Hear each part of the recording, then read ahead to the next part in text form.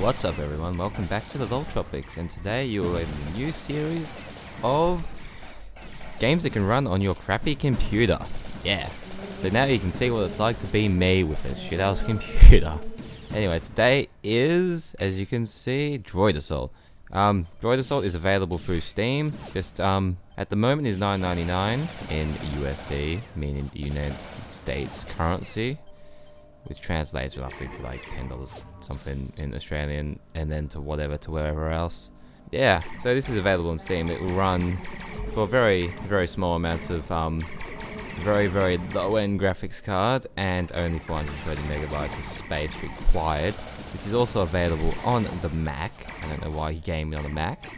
And, funnily enough, is available on Linux. For also, well, all of which obviously being roughly the same spec. So you can enjoy that in your solace of playing this silly little shooter where all you do is you're a droid and you shoot these other droids. Now, yeah, this game's very simple to play as well. It only requires WASD keys, spacebar, and a left mouse click, which makes it very good to play because you can literally just boot it up for however long time you want to play for, because you play through very short missions ranging from like 1 minute to like 4 minutes, I guess, depending on how long you feel like taking. There's a couple of interesting little things. As you'll see, there's this little like shadow effect, like you can't see people around corners, which kind of annoying considering it's a you know, bird's eye view of the game, but you know, whatever they're going for there, still you can live with that, I guess.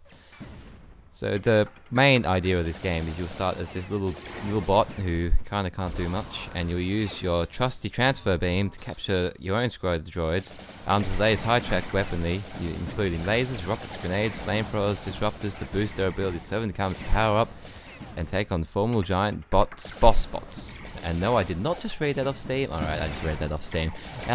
Moving on. This game, yeah, as I said, it's available on Steam. It's been going up and down on specials recently. Currently is part of the Ultra Bundle with Revenge of the Titans, Titans Attack, Ultratron, Droid Assault, obviously, Revenge of the Titans Sandbox Mode, Revenge of the Titans Soundtrack. So, if you want to get a bit of more content for your money, that's what you can go for. So it's just a fun little game to go on your crappy little PC, which can't run anything else.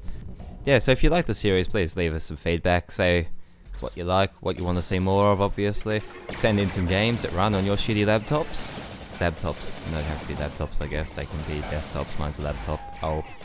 Yeah, I'd say I'll send you a picture of it, but I can't be bothered uploading a picture of my laptop because that will require taking me a picture of a laptop, uploading to my laptop and putting it. Anyway, thank you very much for watching. I'll see you next time for the next episode of what can run on my crappy PC. Thanks for watching, everybody.